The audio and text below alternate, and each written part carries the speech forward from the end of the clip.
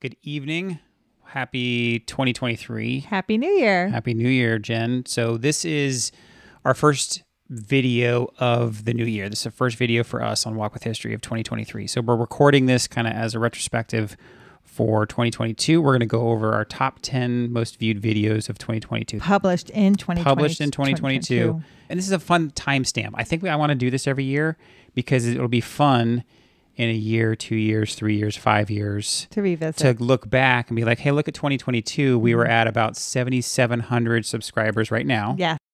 So thank you to all our subscribers out there, to our community. I mean, that's really what we should lead off with is thank you to you guys. This is so much fun because you guys interact with us, because we get to meet you, we email, we exchange remarks in the comments, and it's just a ton of fun. Like even there's Tommy right there in the comments. And you guys give us great ideas. Tuskegee Airmen at Arlington was an idea. Yeah, that was from someone from a viewer. So thank you. From a viewer. That was a great one. And honestly, I really enjoyed that video. So our 10th most viewed video of 2022 is actually our last video of 2022. And yes. that was Christmas in Colonial Williamsburg. Yes, it's great how that's like popped up with having a lot of views, but I think people like to look at Christmas time. They like to look at videos of Christmas time. And that was a video that we'd wanted to do for a while. Sure, because Williamsburg, it's something special that they do, and it's different, and it's fun, and it's nostalgic.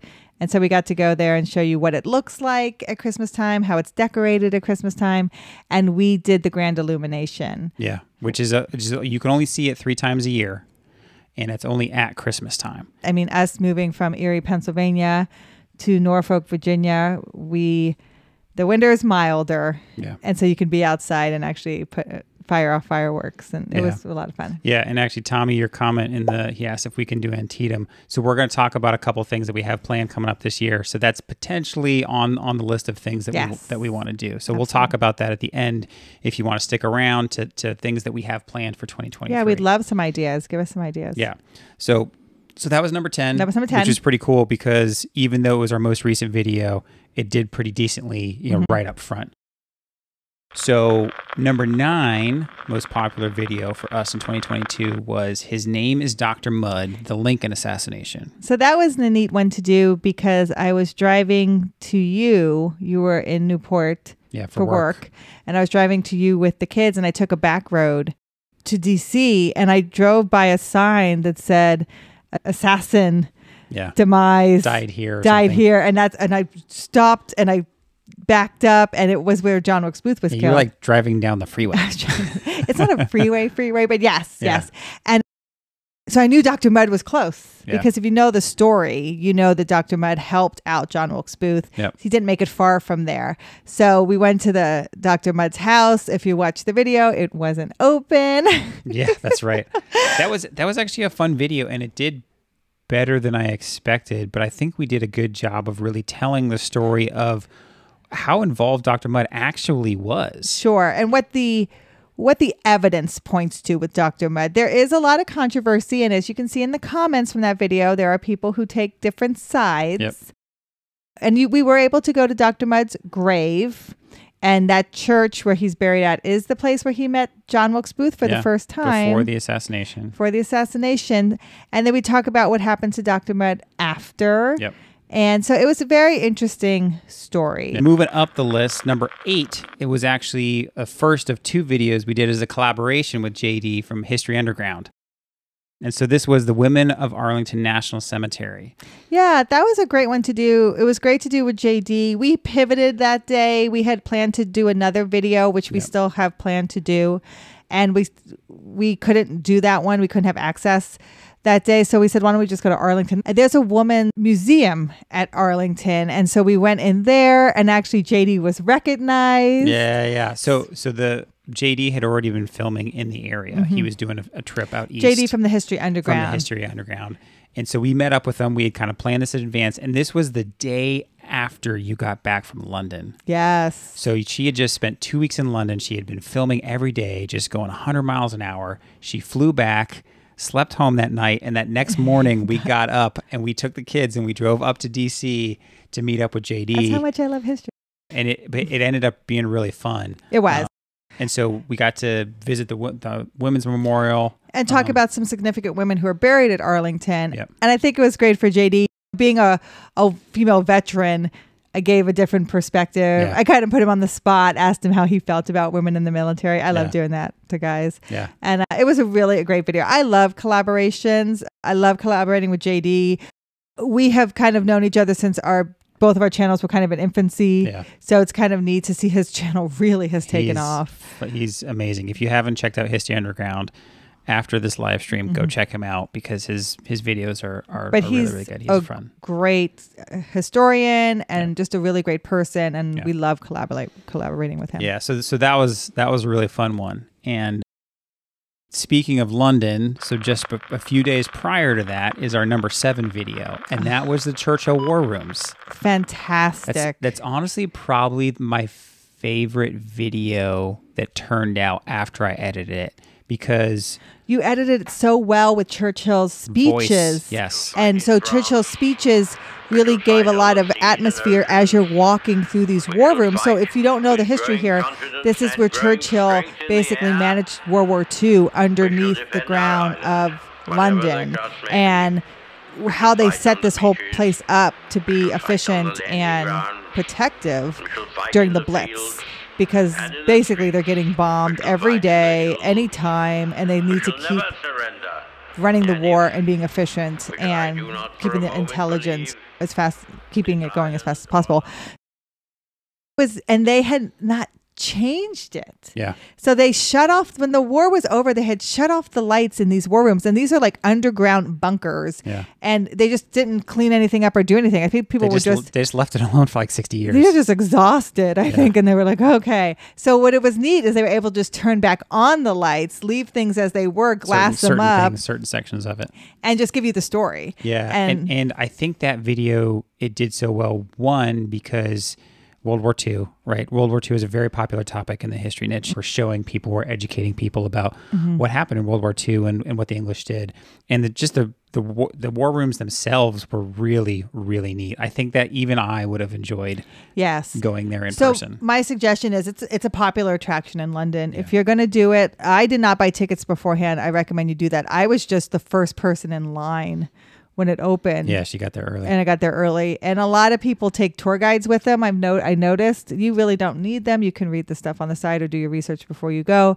But it was really neat to be there early so then I could film. And they let me film everything, which I really appreciate about them as well. Yeah.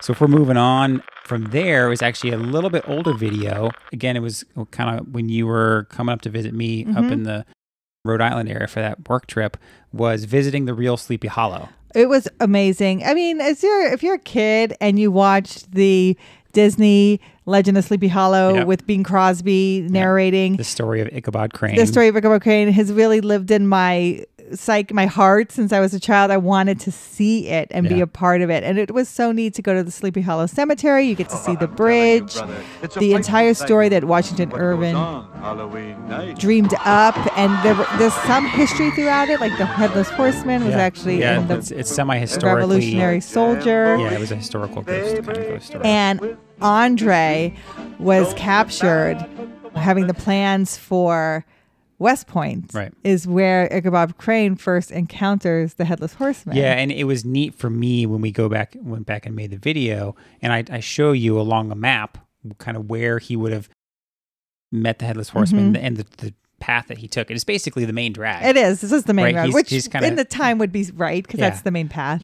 But it was just neat to see that on the path, right? Hey, here's all these points where it shows this in the cartoon and that in the cartoon and this, that, and the other. It was so neat. Where the house was and they had the party and he's telling the ghost story and singing. Yes. Right. And then when he takes off and goes across the bridge to the church and all that stuff. That was just a fun video. Yeah. And it kind of took off. I mean, not long after kind of Halloween-ish, right around Which, then. Again, I think people really want to learn about something that's significant to their and that's something that's timeless. I think that video will age pretty well. Memories. So top 5, and this one I was not surprised that it did as well as it did, was another London video, another England video, was Major Dick Winters and the Band of Brothers in England before D-Day. Yes, and this is something that hadn't been done before, and it was really significant for me to do. Band of Brothers has been done a lot on YouTube. It's very popular. Very popular. But I really wanted to dive more into Dick Winters and his motivations and his leading men into war and what his life was like, the buildup for that and how he kind of prepared for that. And so his time in Aldeborn, which is where they were before the D-Day landing, he had spent some time with a civilian English family. And they were very significant to him. And I wanted to pay my respects to them, their grave in Aldeborn, and tell more of that story. Yeah. And we show some clips from the Band of Brothers series of where in the series that would have taken place in Aldeborn, right? Because they spent like 8 months there. That's where they were the longest. Before D-Day. So they were there for a very long time, like really living with these families. And so we kind of show clips of that. And it was neat because I think the one thing that you did that's unique from some of the other stuff that I've seen on Band of Brothers was talk about how Dick Winters said this place and this family and that time there was so transformational for him. And he's a well-known real life character as well as a character in the series. Yes. He's the primary character. Yes. And I think it's significant for Scott and I, both officers in the military, leadership. What does it take to lead people into combat? Yeah. And Dick Winters really makes it about the simplicity of life. And I appreciated that. Yeah, that was a new one. And I wasn't surprised it was going to do well. I think anything that you kind of threw out there with Band of Brothers on YouTube, there's lots of people looking for that stuff. So that was a fun one. The next video on our list, number 4 of our top 10, was actually another fun one for us was the history of Army Navy surplus stores since 1946. Yeah, that is so cool. So Norfolk has an Army Navy surplus store that we would drive by all the time. And it's been here since 1946. And we stopped in and I just thought it was the most amazing place. Lots of history everywhere. And I asked if I could make a video and they were all for it. And so just to learn about what was surplus and how did that happen and how they keep going and kind of the artifacts they get in now and the things that you can find in a surplus store and just the great stories and just the store owner or owners, right? Larry and his sister, Laura. Yes. They were like super accommodating, and Jen had actually kind of connected with them through his daughter who she'd followed online. And again, from a production standpoint, it was fun to just go and film there. Yes. Because there's so many interesting things to see. And then Larry had some great stories about different artifacts, and we're considering kind of reaching out and maybe trying to do, video pieces on things there. Because they have some very interesting artifacts. Very interesting things. M&G Sales in Norfolk. Yeah. They've been around since 1946. And then just to understand, I wasn't quite sure how surplus came about, but if you can understand the ramp up for the war and all the stuff that was made for the military, and then the war ended in 1945 and they had all of this stuff, it became surplus. Yeah. And that I thought was fascinating. And then how it gets sold and people want military grade.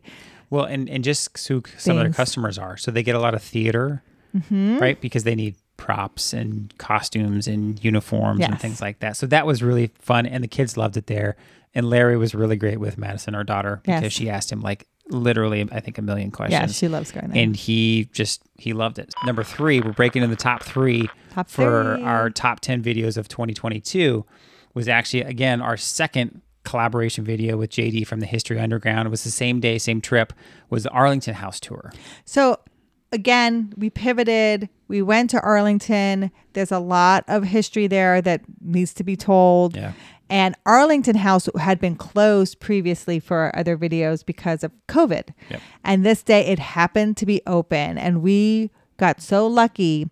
Arlington House is Robert E. Lee's plantation before the Civil War. And Robert E. Lee is married at Arlington House. This is the place that he leaves from. His wife will leave from. Yeah, so before it was Arlington National Cemetery, it was his home. It was his home. And we tell the story, like Robert E. Lee has married into George Washington's family. Yep. Robert E. Lee's wife, Mary Custis, is a descendant of George Washington. And that's why this land is prime real estate in Washington, D.C. It overlooks the Potomac. It's on a hill. You have a great vantage point of D.C. It's because George Washington was like, I want this land and I like it. Right. Now, he didn't build on it. It was an ancestor of his that built on it, but she inherited the house. When Robert E. Lee marries her, he inherits the house, and then they're married there. So it was very neat to see that history and walk around that house. And I think they had like a surprising amount of like original like furniture and stuff like that.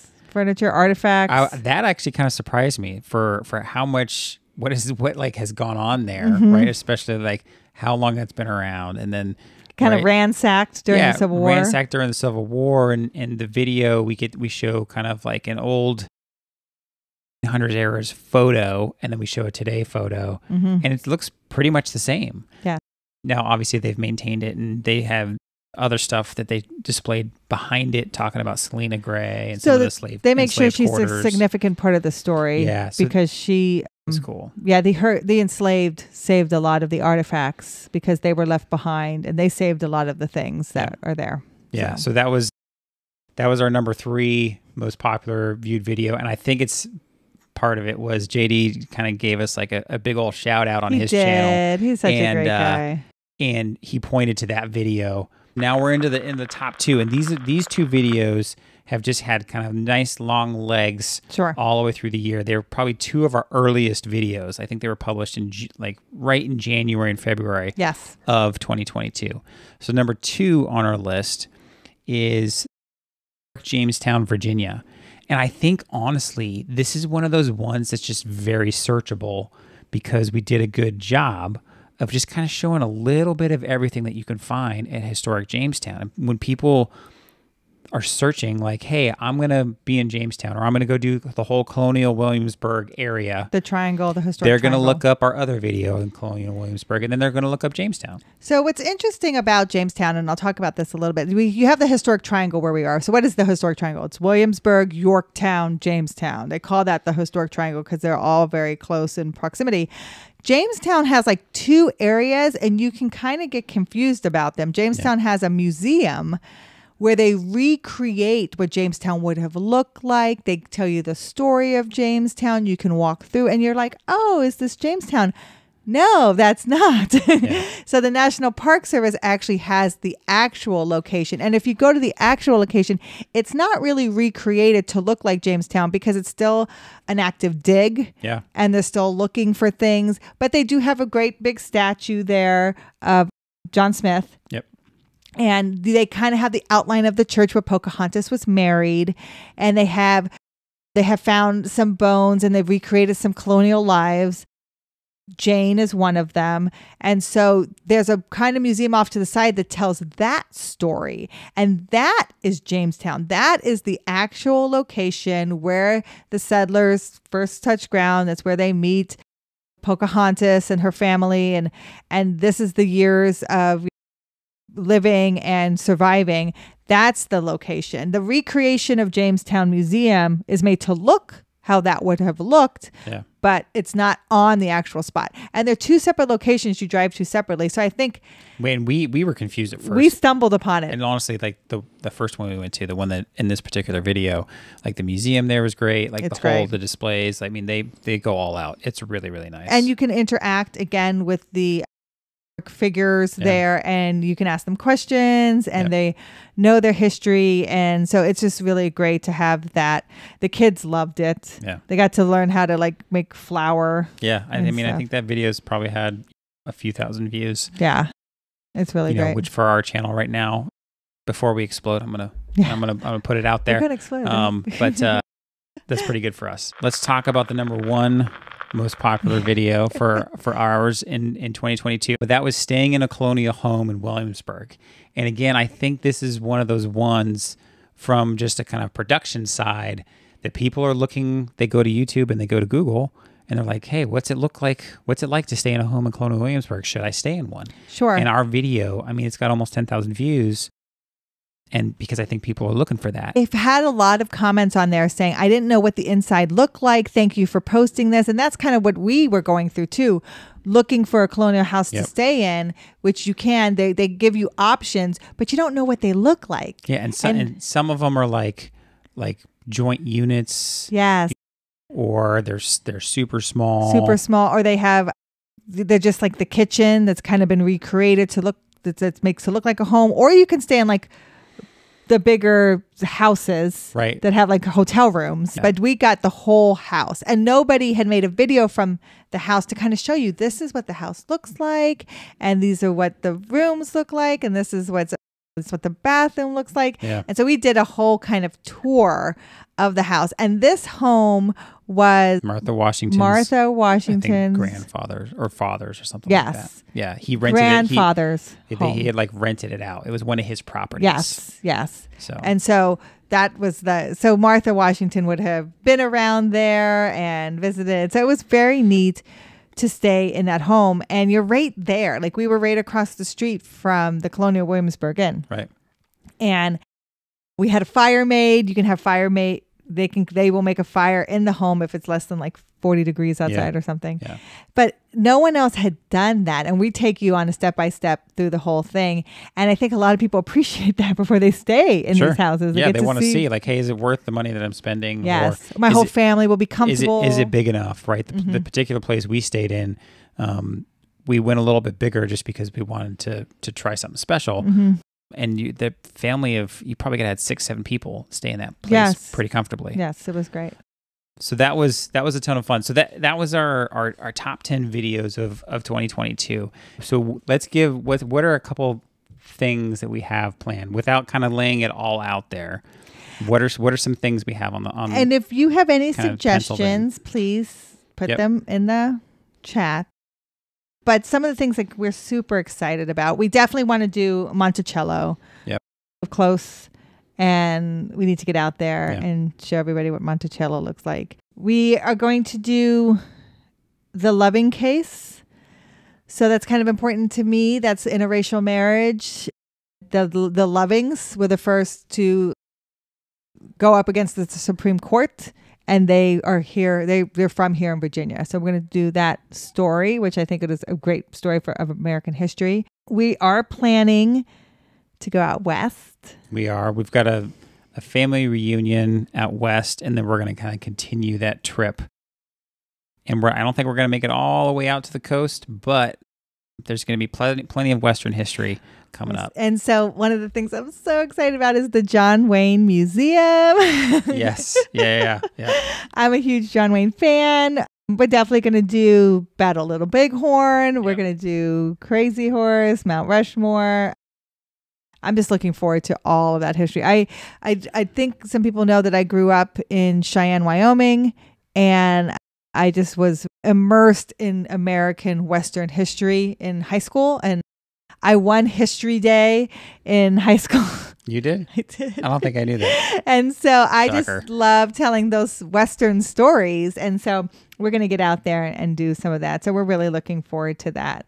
But we definitely need to go on the Wisconsin. Yes. And we're both sailors, and we need to bring you a Navy ship. Yeah, I think we need to be in our element. We actually met someone. I think he found our podcast first, Talk with History. But a friend of ours, Doug, who we converse with every now and then, has kind of offered. He actually works as a tour guide on the Wisconsin. So that is a goal. We will get out there, maybe when it warms up a little bit. But we had someone say Antietam. We're definitely going to do some more Civil War. We live close. We're in Virginia, so we'll take advantage of it. We're going to Vicksburg, Antietam. I wanted to do Valley Forge. Missed out on it last year. Definitely want to do some more George Washington and Valley Forge. Appomattox. We're close enough to Appomattox. There will be some more aviation history as well. I can't get away from it, and I love it. So definitely, I love to get out to an air show and give a whole overview of the different types of aircraft. Yeah. So I'm really excited for 2023, and not just because of the videos that we have planned, but because I know that our community is slowly growing, and you guys are a huge part of that. I love Eric's like, we're coming after you, History Channel. That's right. 10 million. We're coming. We're going to get you. Yeah, History Channel. They can't be the only one with a history channel with over 10 million subscribers on YouTube. That's right. I don't even know what they're at right now, but we're coming for you anyways. But I really do enjoy the community. Whether you're a general subscriber here to us on YouTube, whether you're a patron on our Patreon page, if you look up Waffle History on Patreon, we really appreciate the support there. We actually don't make too much from it because we try to give it back to our patrons, whether it's a fun sticker or other things that we try to do. So we try to do our best. And that's kind of where I come from at this, is I want to share these stories with you guys and with other people, and we want to take folks there. We want to take people to the location right here. This is where this amazing event happened. Right here, this is where so-and-so was born. Right here, this is where John Wayne is buried, right? Yes. Who doesn't want to go visit that? And it's a fun thing to do and to show people how that they can do the same thing, right? That's what we want to encourage. We're super excited for our community to kind of keep growing, and for you guys, our supporters, to kind of spread the word. And we really do appreciate everything that you guys do. Yes, the comments on all the videos. We read them. We read all the comments. We try to reply to as many as we can. I think we get to pretty much all of them, but it's just an absolute blast. And so thank you again. Thank you for doing that. We had a great 2022. We're looking forward to 2023. Thank you for being with us on this. And of course, give us any suggestions you may have. But thank you so much. We appreciate you walking with us.